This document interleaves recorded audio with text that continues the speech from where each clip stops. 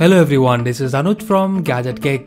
Couple of days back, Google has released the Android Q for Pixel devices, and today in this video, we will show you how to download it and will also tell you some new features of this Android Q beta release. So let's start.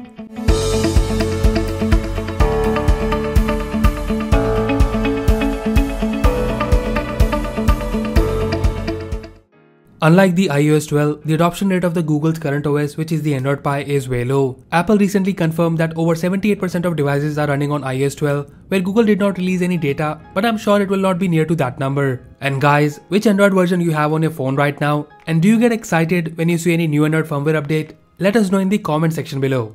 And also, if you're new to our channel, then don't forget to subscribe to us and press the bell icon and join our notification squad. So let's begin with our today's video, in which we will talk about how to download the Android Q beta release and what are its new features. This guide is only for Google Pixel users and it will not work on any other phone as of now. And before you update to Android Q beta, make sure you take a backup of your important data. So the first thing you need to do is go to the Android beta program page and make sure you're logged in with the same Gmail ID which you have in your phone. And then there you will see your eligible devices. Once you're there, just tap on the opt-in button and then you just have to go to the settings and check for new update.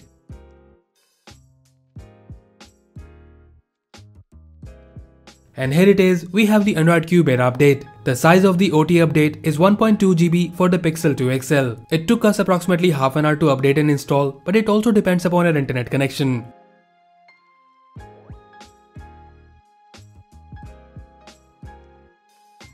So now let me show you a few things which we know so far new in this beta update. So looking at it for the first time, you won't see many changes up front. The UI is quite similar and it looks exactly like the Android Pie. But once you dig into different menus and settings, you will start noticing changes here and there. And here you can see we have the Android Q on our phone, and the Easter egg is right now is same as the Android Pie.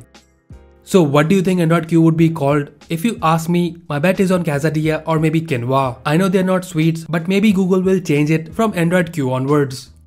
Now talking about the changes, starting with the all new permission screen. Now whenever any app requires a permission, you have this all new design. And also, if you deny the permission for the first time, the next time you open the app, you will have a new option, deny and don't ask again, which is actually a very good feature.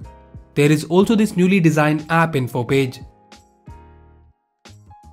Android Q also has a system level dark mode, which right now you can enable it when you turn on the battery saver mode. The dark mode is applied system wise and you will see this in the notification panel and also in different menus.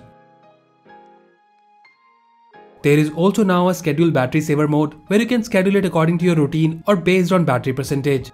Talking more about the battery features, there is one more option which once enabled will show you the battery info next to the clock as remaining percentage, and when you open the notification panel, it also tells you the estimate time when you would need to charge your phone again. In the leaks of Android Q, we also saw some privacy improvements where we saw that it will tell you which app is using the mic and camera in the background. That feature is not available yet in this beta, but in the settings, you can see how many apps can access your location and what are the apps which already have the permission to access your location. The one more new feature which we have noticed, that in case if you delete any icon from your home screen by mistake, then you have this undo feature at the bottom for a couple of seconds, which I believe is a very simple feature but will be quite useful. In the other changes, Android Q makes the Wi-Fi sharing simple and I can easily share Wi-Fi passwords with your friends and family. Once connected to the Wi-Fi, you can share the barcode which other users can scan to connect to your Wi-Fi network.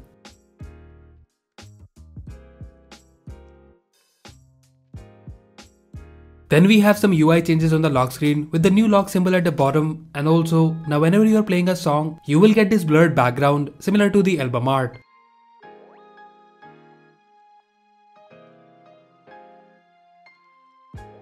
The Files app now has a more materialistic look than what we have seen in the Android Pie. Notifications are also slightly changed and you can't remove a notification now by swiping left, but you'll have to swipe right to remove the notification. And also, you have this new option where it allows you to silence a notification. One more thing we noticed, that if you hear a notification which played a sound, you will get this bell icon next to the notification. In the Android Q, we also saw a new screen while installing a third-party APK, and it doesn't go full screen like it used to be on the previous versions. Now I'm going to show you some more features which are not activated initially, but once you go to the developer mode, you can turn them on. So first you will see this themes option where you can change the accent color for the whole system.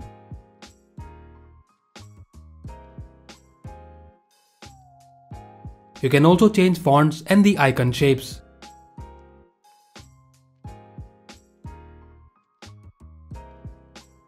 In the developer mode, you can also enable features such as screen recording, which is the Android Q native screen recorder with the voiceover and tap registrations as well.